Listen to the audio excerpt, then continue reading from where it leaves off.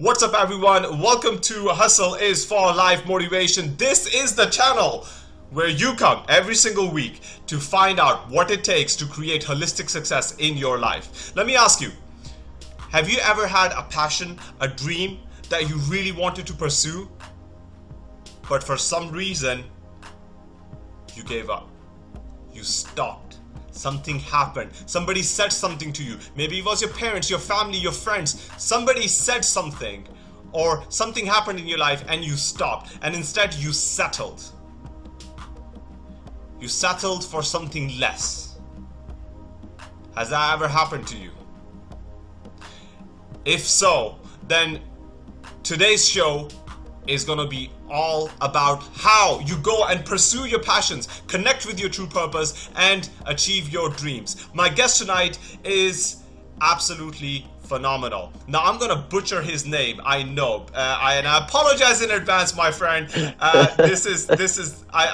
My pronunciation is rubbish, okay? But I'm gonna do my best. So his name is Samba Schutte. That was actually pretty good. Yeah, that was pretty good. The original way to say it, the Dutch way, is Schutte, but I'm not gonna make you, spit this late at night. So it's Schutte, but in America they say shoot. So actually you did it right. So Samba Schutte. Oh, thanks, man. That's pretty cool. I feel relieved. But anyway, Samba is absolutely amazing, man. I mean, he's an actor. He's a comedian. That's how he started off his career, as a stand-up comedian in Holland. He then moved to LA. He's got an amazing origin stories. He's done so many different projects. He's been in movies, in video games, in TV shows. Right now, what you want to do is go on to Netflix and check out The Tiger Hunter. And also go on Amazon, and is it Sony Digital, I believe, and check out Destined to Ride. Those are the two movies you want to check out right now. It's Samba Schutte. He's here and he's gonna tell us all about how you can pursue your dreams, connect with your true purpose, and find your true passion. So with that, Samba, welcome to the show, man. Thank you, brother. Happy to be here. Happy to talk to you. I'm glad we matched colors today. Yeah, it looks like we kind of called each other before, and like, what, you're wearing purple? Yes, I'm wearing purple. Yeah, Great. we're wearing purple. Yeah, exactly. No, happy to be here. Glad to have you on, brother. And just to clarify, that did not happen. We did not. Awesome. And also, just to let you know, guys, this video recording format is a little bit different because we're using a different platform for this call, not our usual platform. So yeah, that's why you will see me kind of tiny in a corner somewhere, and obviously Samba, who's the guest of the hour here in full cinema Zoom full screen mode. Yes, exactly. So awesome, man. So Samba, take us back in time. Let's go down memory lane. I know you started off your career in Holland as a comedian, as a stand-up comedian. So correct. Talk to us a little bit about what led you into this direction of pursuing your dream to become a stand-up comedian and an actor, and achieve all these amazing things. Well, to be honest, when I think back about where it began, I think it began with my parents, because my mother is African. She's from Mauritania, which is in West Africa in the Sahara Desert, and my father is Dutch. And so what you had was a strong black Muslim woman and a tall Christian man who met and decided to have children who looked Indian. so they had me. I was born in Mauritania. And then we all moved with my family to Ethiopia because my dad had to work there. And that's where I grew up. So Ethiopia is really where I had my childhood. I went to school there. But because I was so diverse from different backgrounds, immediately I noticed I was not fitting in with the other kids at school and with basically what their story was, because everyone had a basic home, had roots. And I could say, well, my roots are both in Mauritania and in Holland. And so when I went to Holland, I didn't feel like I was Dutch, and when I went to Mauritania, I didn't feel like I was Mauritanian because of my appearance and my background. So my whole life I was an outsider. And as a kid, of course, you're like, why don't I belong? I just want to be, like everybody. I want to have friends. But, fast forward to the future, it was a blessing because being an outsider as a kid helped me observe so many things and so many patterns, and to compensate for that as a child, usually you become the clown in the classroom. And so I was very much the class clown when I was growing up, just to fit in, to make people laugh, showed them that I belong, that I'm, you know, part of the group, that I don't have to be bullied because I'm different. And that's where it really started. But I did not know I wanted to become a stand-up comedian. I did not know that. I just knew I liked to make people laugh. So when I left Ethiopia when I was 18 and moved to Holland, I went to a college there. I wanted to study theater because I knew I wanted to become an actor. And then one night they had an open mic night, and I decided to write a funny monologue as an actor. And I went on the stage, and they had a microphone, and I started doing my monologue, and people were laughing and laughing and laughing. And at the end of the show, people were like, "Oh my God, you're an amazing stand-up comedian." And I was like, "Oh, wait, I'm not a stand-up comedian. I'm an actor." What is it? I didn't know what stand-up comedy was because I didn't read about it. I didn't study it. So I went on, you know, Shazam. I think, not Shazam. What was it? Kazam, back in those days where you could type in a video and then you find videos before YouTube. And that's where I saw Eddie Murphy and, you know, Bill Cosby and Richard Pryor and Robin Williams and Jim Carrey and all these stand-up comedians. And I saw what they were doing. And I'm like, this is what I love to do. This is what I want to do. I want to make people laugh telling my stories as a career and get paid for it. So basically that's where I started doing more stand-up comedy and started to perform in different clubs in Holland, like different bars and restaurants. And then in 2006, when I was 23, I took part in the biggest national comedy competition. And I did a show about my cultural roots, you know, being from two worlds. And that went down very well because it was at a time in Europe where, you know, it was right after 9/11 and people were very much, you know, against multiculturalism and against, you know, Muslims and everything. And in my show, I talked about how very similar we are instead of different, and that our differences can make us richer if we learn from one another. Yeah. And that went down very well, and I won the competition. I won both the jury and the audience awards, and that kick-started my career as a comedian. That's comedian. amazing. Yeah. So that's how it began. That's amazing. Such an incredible story, man, and I can kind of relate to that because in a slightly different way. My parents, they were from you know, they were Asian, but they were different parts, and then, you know, they were actually from Pakistan. So my parents are from Pakistan. I wasn't born there. I was born in the Middle East, and, you know, because they were there at the time, and then moved to Pakistan for a bit, and then came over to Europe, and it just, like, you know, it's like, you know, kind of like global hop situation going on with me.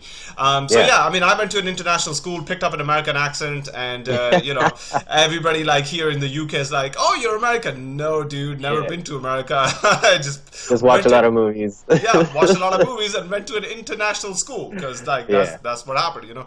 So yeah, I can kind of relate to that. But what an awesome story, man. And you talk about being an outsider, and I think a lot of the times, you know, all of us, there have been times where all of us feel like that, right? Like, you know, to the audience, I'm gonna turn to you guys and ask you the question: how many times in your life have you felt like an outsider? And, you know, what kind of alienation did you feel at that point? How lonely was that when you felt as an outsider? But the question then is, did you take charge? Did you try and fit in? And what strategies did you use to successfully do that? I mean, Samba talked about how he, you know, used humor. And that actually turned out to be something that he got to work in as a career later on. How awesome is that? But, you know, how many times have we felt as an outsider, but we've just kind of let the control go? So we've not really taken charge of the situation. So Samba, I mean, what you did was really inspiring, man. I mean, you took charge of the situation, you went, and, you know, you fitted in, and now you're really successful. So that's awesome, man. Well, yeah, I mean, you know, thank you, but people who are outsiders, you know, they are forced to, or pressurized to fit the mold. You know, like, you have to be a certain way, especially in Holland, this is the case. The Dutch people have an expression that literally says, "Don't stick your head out in the crowd or it'll be chopped off." So basically everyone is very, you know, rigid, do your thing, but don't stand out too much because then that's against the culture or whatever. And I didn't like that, because what it basically says is be like everyone else, or you'll be an outsider. And we're not like everyone else, you know? So we are very pressurized to fit the mold or be a certain way. But more and more what I see happening, and I'm so glad it's happening, is that people are creating their own molds. And that's the way to go. You know, like, this is not what I fit in, so I'm going to create what I do fit in and what I'm comfortable in. And then you'll find that there are people who you attract who are that as well. So dare to step out of how you're told to be, and really just feel free to express what you feel you are and who you feel you are. Because that's the only way to really feel good about yourself in your life and to contribute to life, because we are very diverse as people, and the only way to enrich ourselves is by everyone being themselves. That is so interesting that you say that, simply because if you feel like an outsider and you try to, you know, stand out and create an environment where you can be comfortable, where you can express yourself openly, etc., I think most likely you will find is that people join you, because you're probably not the only one who's feeling as an outsider. There are lots of other people who are also feeling the same.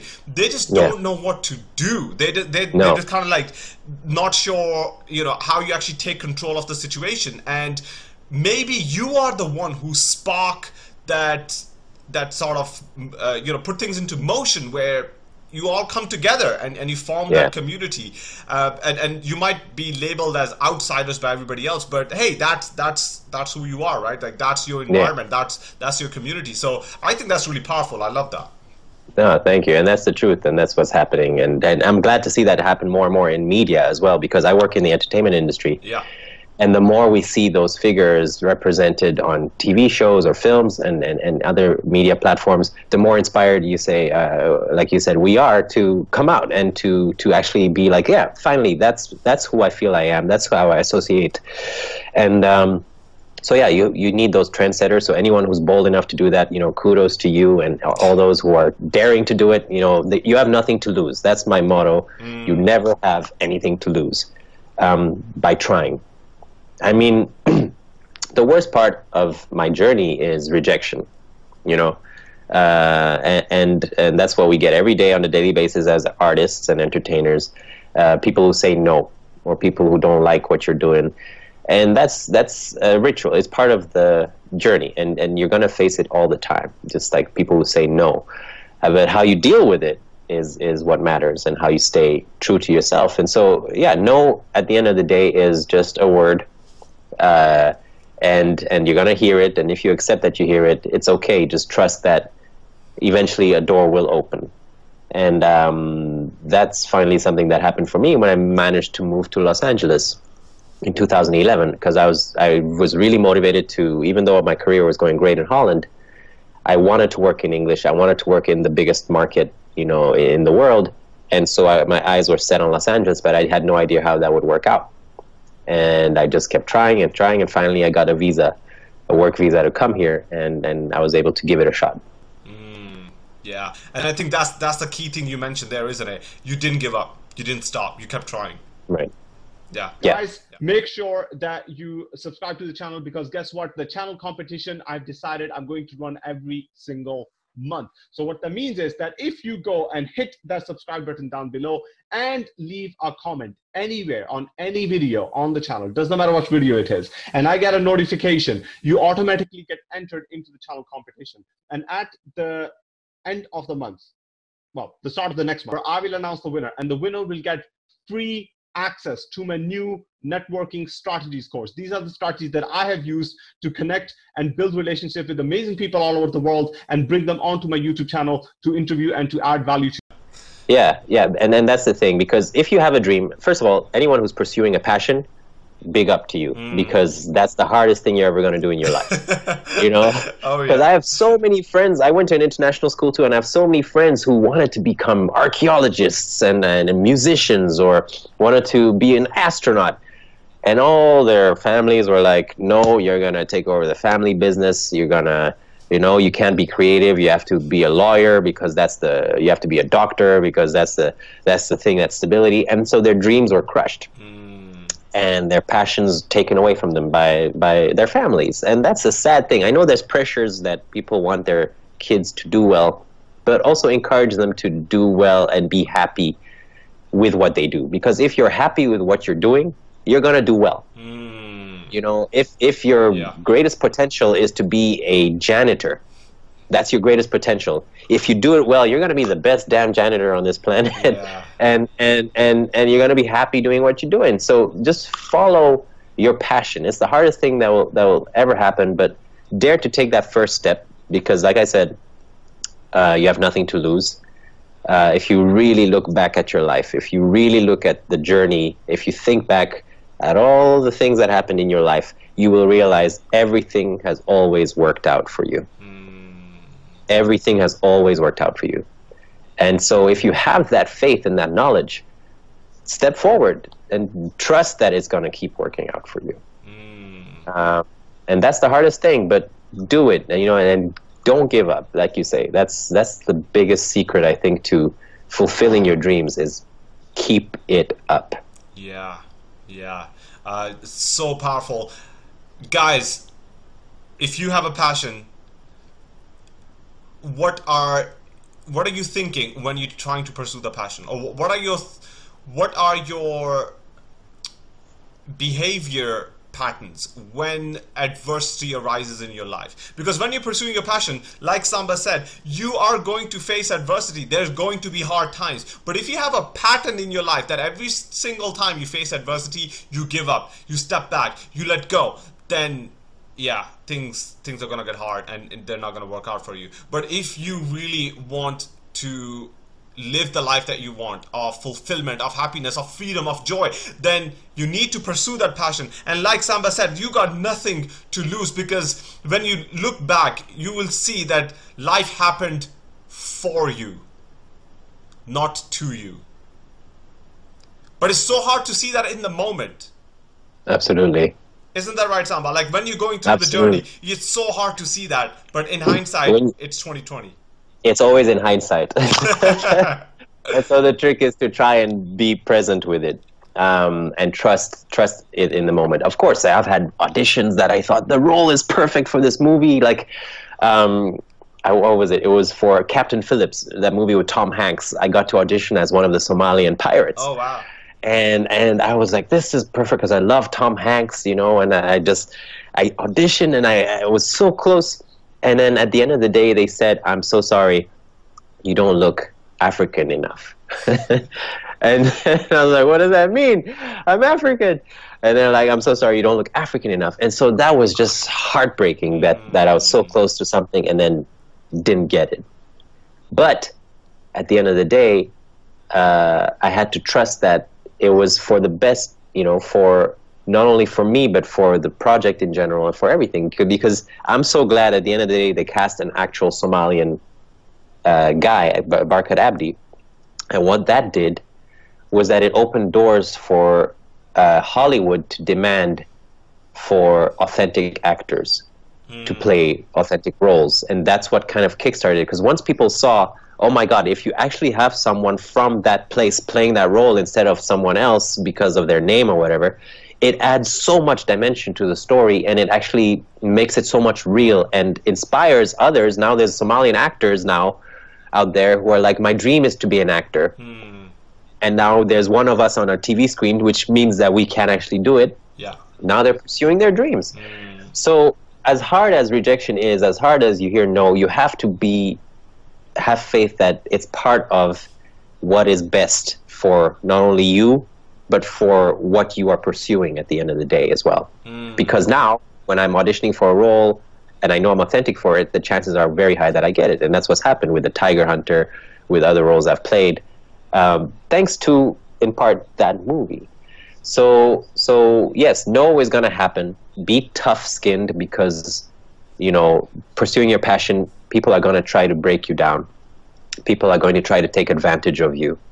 People are going to try to demoralize you. But find out why you are pursuing that passion. What is it about doing this that brings you such joy? Is it, you know, what's your motivation? Is it money? Is it fame? Is it success? Or is it deeper than that? Is it doing justice to your inner child, doing justice to your passion to, you know, entertain, tell stories, make people laugh. Once you connect to that, nothing can derail you from your track. Oh, I love that. Oh, I absolutely love that. Thanks. You mentioned like being thick-skinned and dealing with rejection and having faith and trusting that things will work out, because in the past things in the end have worked out, not in the moment, but in the end they did work out. Yeah. But for a lot of people, it's really difficult to see, well, how, you know, dealing with that rejection again and again and again. And it can actually, for some people, it can be absolutely crushing. It can crush them. Yeah. So I guess the real question is here, do you think that dealing with rejection, is that to do with just having faith? Or is that more to do with practice? Is the mindset that you develop around what rejection really means? Like, for example, you've heard of the law of averages, like the more no's you get, the closer you are to getting a yes, right? So is it having that kind of mindset, or is it more faith-based, where you're just like, hey, things worked out in the past, so if I just keep going and if I just never ever stop, then they will just work out in the end? So which one is it? I think it's both. I think both, because for me, because I'm thinking about my example, because that's the clearest one I have. For me, it's faith-based in the sense that I trust it happens for a reason, and that I trust that I'm being guided to what is actually best for me, and that what is right for me will come to me, and what belongs to me will come to me. Because that's been the journey of my life. You know, the times I've heard no has put me on another path, and at the end of the day, that path was actually better than what would have happened if I had stayed on that path. And so for me, it's a very much an internal compass of, okay, I didn't get this part, I didn't succeed in there, I heard a big no for this, but just gather myself and have faith that that no means that this is the way to go. And when I think back, like I said, you realize everything has always worked out for me. So by doing that, the other path, you know, was better for me at the end of the day, because I learned something, or I experienced something that will help me become an even better, stronger artist and achieve what I really want to achieve. So for me, it's very faith-based, but at the same time, it's a practical thing. It's just, you know, it's just the law of probability and just being with that mindset of, no, there's going to be people who don't like what you do. There's going to be people who don't like what you're selling. There's going to be people who don't like what you have to offer. But that's not everybody.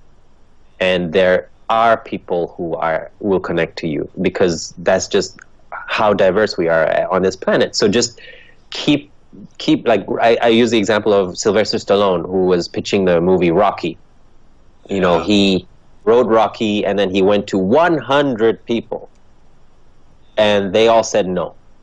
But he kept going. For some reason, he's like, someone's going to say yes. And at the end of the day, yes, the next one said yes. But if he had given up at number 20, you know, he wouldn't be who he is today. So what kept him going? Probably just that he knew he had something to offer. Just like I know I have something to offer. And eventually you're going to find the right people who like what you have to offer. But on the downside of that, it does not mean you should be ignorant. Because there are some people, yes, who hear no. But that's usually someone telling them they have to work on something, or they're not there yet. So be open to learning, be open-minded to why you hear the no, and see what you can get out of it. Not to stop pursuing your dreams, but why was there a no, and what can I do to actually improve areas of myself so I can get a yes next time. So don't just go blindly knocking on the next door with the same kind of intention and motivation, but see if there is something in there where you're like, oh, okay, I need to develop this aspect of myself. For example, as an actor, I knew I had to develop my American accent, because I have this weird transatlantic accent, and I knew, oh, to get more roles, I have to sound more American, because then they're more comfortable, and then they'll cast me. So when I'd hear no, it's like, what can I do better? So, do I have to take an acting class for camera acting specifically, or do I have to work on my dialects, or do I have to train myself so I know how I come across in auditions? Do I have this desperate energy around me? Do I have to change it to more being of service energy? All those little things you learn from the no's. So don't just go blindly and have faith that it's going to work out without growing at the same time and developing yourself at the same time. That is such a beautiful, beautiful answer. I love it. And Thank you. You're absolutely right. It is making sure that you kind of reflect on your own performance. It's like, hey, is there room to grow? Is there something else that I can be working on? Is there something else that I can do better? Yeah. Right? Because you probably will find something, but if you work on all those things, right, then your chances of success next time actually improves, right? Like, so, because you identified the one weak area and you've been working at it. Yeah. So I love that advice. That's beautiful. And for people in the audience, I'm wondering how many Rocky fans are out there right now. Samba, are you a Rocky fan? Yeah, man, come on. We had the bootleg copy in Ethiopia. You know, the ones where people are in a movie theater filming with their camera, and then there's a guy standing up or people coughing or whatever. That's the one we watched when we were kids. Oh, wow. But, yeah, loved it. Yeah. Wow, that's amazing. But yeah, I mean, there's since we're talking about Rocky, there's an amazing Rocky quote that says, "It doesn't matter how hard you can hit. What matters is how hard you can get hit and still get up." Wow, that's awesome. Yeah, and I think it ties so nicely with what you've said. That's everything I've been saying, basically. yeah. In one sentence. In one sentence. Yeah. It's such a beautiful quote. I love it. It's like, it doesn't matter how hard you can hit. What matters is how hard you can get hit and still get up. And that's beautiful. I love that. That's why, and I think it connects to what's your motivation. Because if you remember why you're doing what you're doing, it's easier to get up. For example, I had to set a goal early on. Like, my goal is not to be rich or famous, because that's not an end goal. You have to have an end goal. So rich and famous what does it mean? You know, the goal is what can you do with that?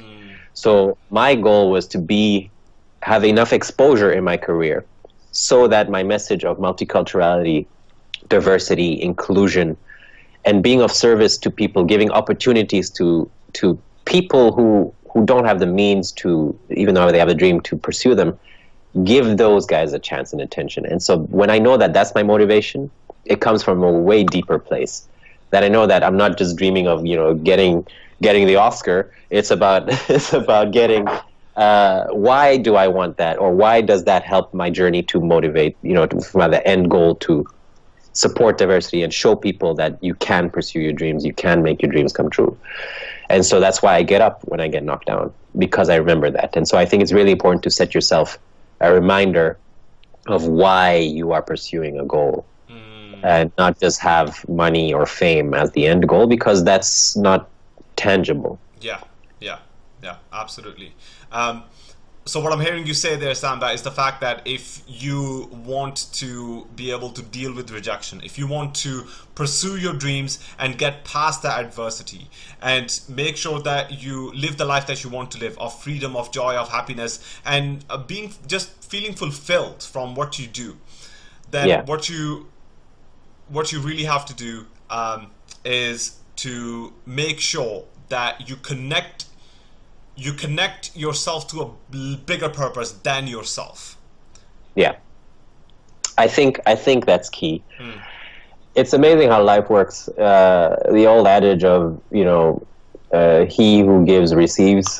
It's not been taught for thousands and thousands of years just for nothing. It actually makes sense. Yeah. And so, if you have the mentality of I would like to be of service to something by doing what I'm doing, it's amazing how life rewards you for that. I'm not saying be selfish in the sense of, if I give $1 to this homeless man, then the universe is gonna give me something. No, that's not what I mean, because then your motivation is in the wrong place. Yeah, it's about truly, for me as an artist, how can I be of service is to really be a full expression of who I am, staying true to my cultural roots, what I represent, and wanting my art to go beyond just getting money and being paid for it, but going truly beyond that and really helping inspire people and share a message of unity. And so when you are being of service in the sense of why you're doing something, it has to be connected to something that will benefit others as well. and not just yourself. You know, it's the balance between selfishness and selflessness. Selfish in the sense that you're the one doing what you're doing, but selfless in the sense of I'm doing this because I want others to do well in their lives. Yeah. I want others to be better off. I want others to benefit from my dreams, from my passions, from my work. I think when you connect to that, it is true. You receive what you give. I think so. And so, yeah, it's bigger than yourself. It has to be bigger than yourself. Oh man, that's amazing. And for people in the audience, what's your true purpose? Samba just shared with us his true purpose, which is to spread the message of multiculturalism and to be of service to others. What's your true purpose? And if you don't know your true purpose, then maybe that should be your purpose. To find your true purpose. Because like Samba said, he shared his story with us, and it clearly highlights the one thing, that if you connect yourself to your true purpose, which is bigger than yourself, it has to be bigger than yourself, then you will have the sort of kind of inner power to go and pursue your dreams despite rejection, despite adversity, despite negativity. You can overcome those things. But you need to have that inner fire, that inner fuel that keeps you going. And what's that? That's your true purpose. That's your why. Why are you pursuing your dreams? Why are you pursuing your passions? So powerful. So, Samba, I mean, at the end of the day, what advice do you have for people who actually do want to pursue their passions, pursue their dreams, and they are experiencing the same sort of stuff that you talked about, where their family, their friends, their parents, they are telling them, actually, no, you need to have something that is more traditional. You need to follow the path that is more sort of secure and brings you that security in your life and in your long-term success. Yeah. It ensures that. But they still are hungry. They're unfulfilled. They're unhappy. Yeah. They don't want to settle. They don't want it, Yeah. but they don't see any other way. They don't know what to do. They don't know where to go. So what advice do you have for those people? Well, that's a very deep question. But from my experience, if you have a job and you're not happy at your job, you will lose it by nature. Because the universe is very in tune with your intentions and who you are being. And so if you have a job and it's paying you well, but every day you're going, oh my God, I have to go to work again, eventually you're going to get fired, or the company's going to dissolve or whatever, and you're going to lose that job. And so that's why it's so important to find the joy in what you are doing and why you're doing something. Yes, parents and family will tell you no, because it comes from a place of protection. They really want you to be well off in your life, because maybe they've worked really hard in their lives and they don't want to see you struggle. So it comes from a place of protection. So I understand that parents will say no to, for example, someone from Ethiopia who wants to become an actor, because they're like, no, just work, as a lawyer and you'll get money. But at the end of the day, what I've seen happen is that parents want you to be happy as much as they want you to be safe, and they are saying this because they want to protect you. At the end of the day, they want to see you happy, because the worst thing for a parent is to see their child, yeah, he's a lawyer, he's an amazing lawyer, he's doing well, but every day he's drinking because he's depressed and he's not happy with himself. That's what will happen. So at the end of the day, your parents will always want you to be happy. So it's hard, but don't worry about them, because it's your life. So follow your heart. And as cliche as that sounds, it's the truth, because really get in touch with what it is you want to do with your life. If everything was possible, what would you be doing right now? And that's where you have to begin, because that's the secret, is to have that attitude that everything is possible. But you have to start with, if everything was possible, if there was no rejection in the world, if there was just a clear highway for me to fulfill my greatest potential, what would I be doing right now? And that's how you connect to your passion. And then start taking the steps to pursue it. It's not going to happen overnight. That's the thing you have to realize. It's not something that happens overnight, but when you take the steps to find a way to pursue it. You know, there's so many ways: going to a certain school to study something, you know, taking classes, finding a community that does that, to support that, to start taking the steps towards that journey. Doors will open up, because the universe is your biggest fan when you are following your heart.